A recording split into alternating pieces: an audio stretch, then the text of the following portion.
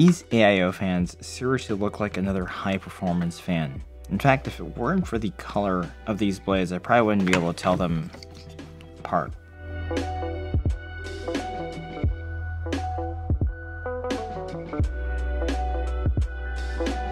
Welcome to Machines and More. So yeah, these Lian Li AIO fans, they're T30 doppelgangers, right? So we're taking a look at the Lian Li II Trinity Performance. Yeah, it's a mouthful. GA2 is the product line. Trinity refers to the 3 cosmetic configurations the user can choose for the pump head.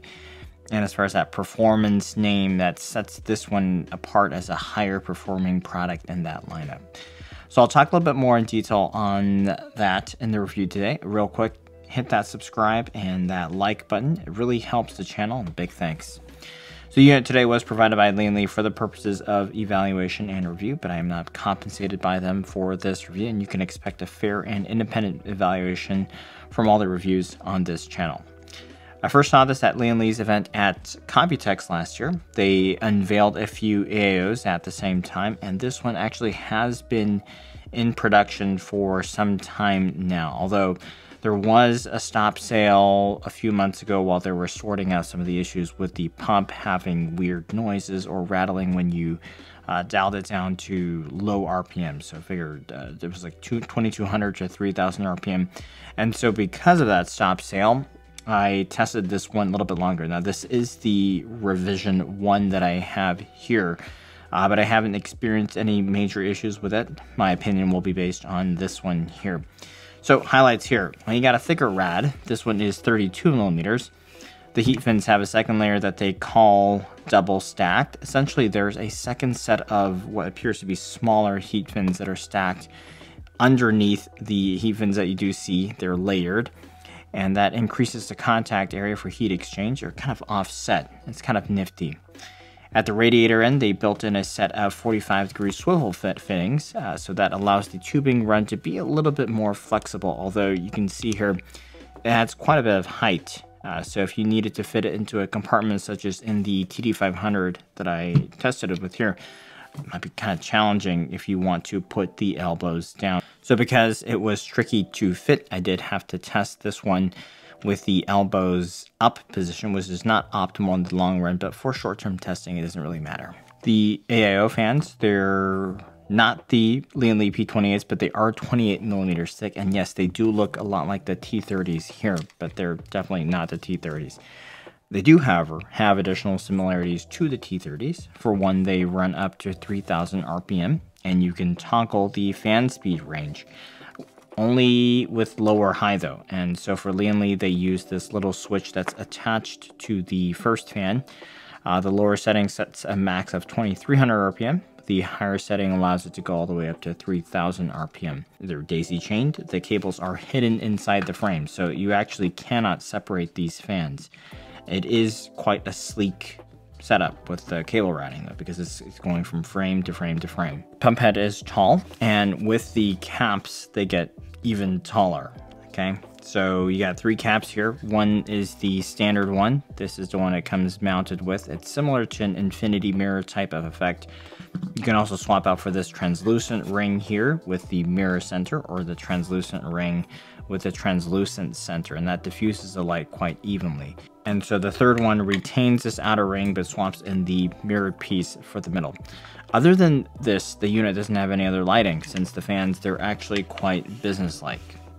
In order to connect to your system, the pump head does require SATA power, okay? And then in order to communicate with your system, it needs to be plugged into a USB 2.0 header. And through that, you can interact with Lian Li's L-Connect 3 software. You can change the pump speeds and the lighting effects through that. On the pump head, there is additional 2 ports, and one allows you to connect to the motherboard's 5-volt RGB header if you want to control within the motherboard instead of L-Connect.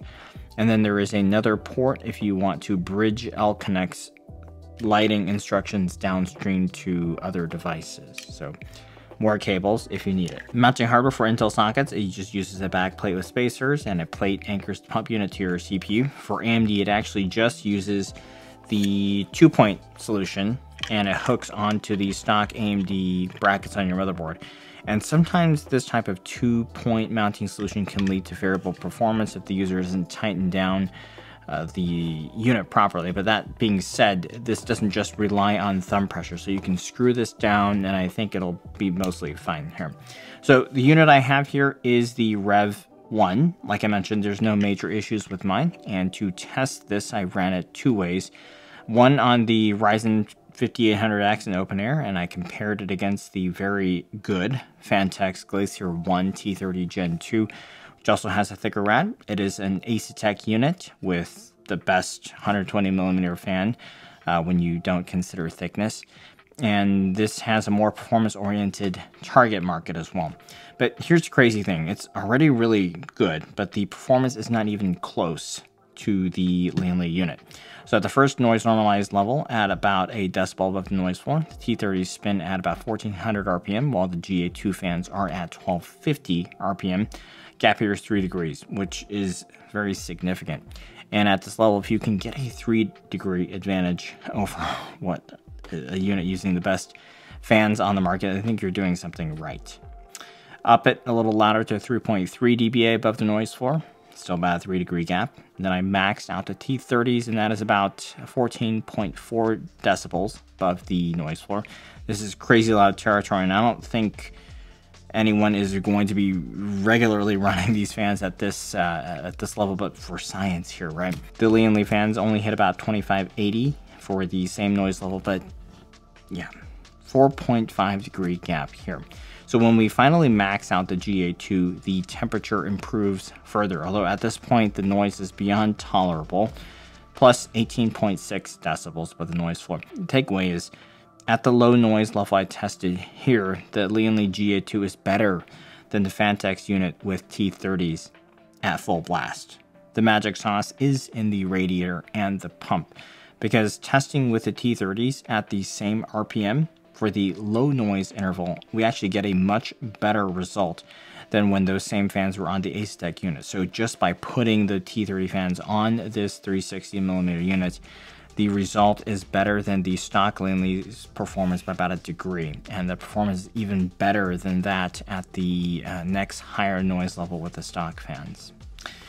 I also tested this in the TD500 Max for some noise optimized fan levels with AM5. This was 7900X clocked at 5.4 GHz at 1.25 volts. About 177 watts package power here for the AM5 CPU, up against the stock 360, which is a souped up Cooler Master Atmos 360 with a thicker rad, and at a level where you practically don't hear the fans, the Atmos does a little better. 1250 RPM for both units at the next noise level. The Lian Li does squeak ahead a little bit, and then finally at about 1500 RPM on the Cooler Master and 1400 RPM on the GA2. The Lian Li does fall behind, so actually the custom Atmos 360 and TD500 Max is quite good. The performance with this unit is excellent. So what's so special about this radiator? Well, we talked about the double stacked fins already. The other thing is the radiator core. It's pretty maxed out. There's very little gap between the frame and the heat fins. This is really tight. It's much tighter than an AIOs unit. It's tighter than most units on the market. You also have a wider radiator. You got more surface area overall. So these little things, they clearly add up. The stock fans are, they don't just look good. They actually are quite good. And they only lose to the T30s by about 1.5 degrees when everything else is equal. So these are decent fans. Now they're not available for sale individually by Lian Li, but maybe they should, right? Well, I am told they are quite similar to the P28s. Let's take a quick listen to the acoustics here.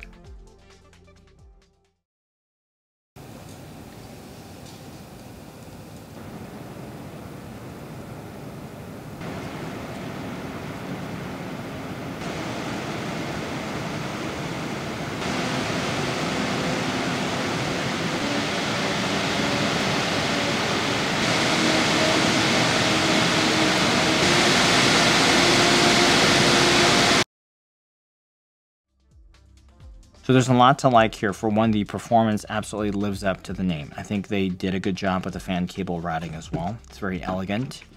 Users will appreciate that. One point of improvement, I really don't like the fact that it still has to use SATA power, because that's an extra cable that many of us would like to skip these days. And then you have another cable if you require the connection to the USB 2.0 header, which if you want full functionality, that's what it's going to take.